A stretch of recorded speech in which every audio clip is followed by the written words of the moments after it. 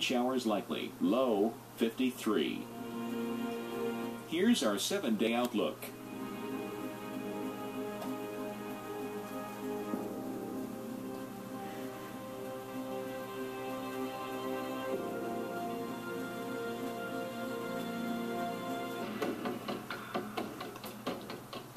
From our team of reporters out in the thick of it to a team of experts in the Global Forecast Center, we have coverage only the Weather Channel can bring you.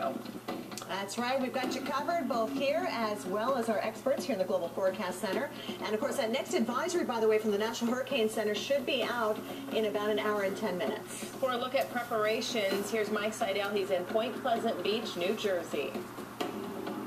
As Hurricane Sandy steams north and turns into a hybrid monster, a massive windstorm, especially across inland areas out here on the beaches, they're concerned. Here on the Jersey Shore, it's going to be worse than it was with Irene. Remember, Irene moved by. We had some surge, then the winds went offshore. But this time around, the center of Sandy will go in south of here. That's going to pile the water up. It's going to be a long-duration surge event. There will be more damage. The high tides of concern are Monday morning, give or take 30 minutes around 8 o'clock, and then again dinner time around 7:30, 8 o'clock on Monday evening. Surge heights as much as 8 feet. Now remember, the high tides inland, like in Raritan Bay and those inland rivers and estuaries, will occur later. Also remember, the wave action gets superimposed on top of the surge. Now earlier on Saturday, the governor, Chris Christie of New Jersey, ordered mandatory evacuations for all these barrier islands at 4 p.m. Sunday, but then he rescinded the order for this area, and we talked earlier to the acting mayor what that means.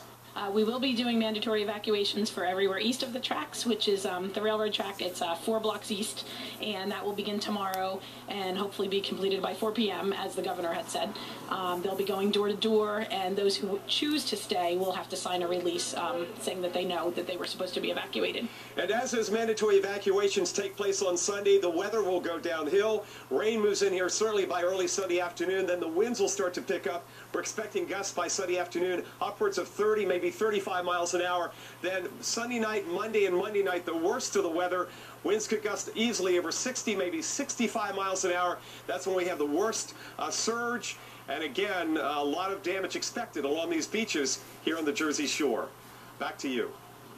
Thanks so much, Mike. We want to keep you weather ready ahead of Sandy, of course. The storm is going to pack some pretty strong winds across a widespread area, which can cause a serious situation for people that don't protect themselves. Meteorologist Reynolds Wolf has more on what you need to know.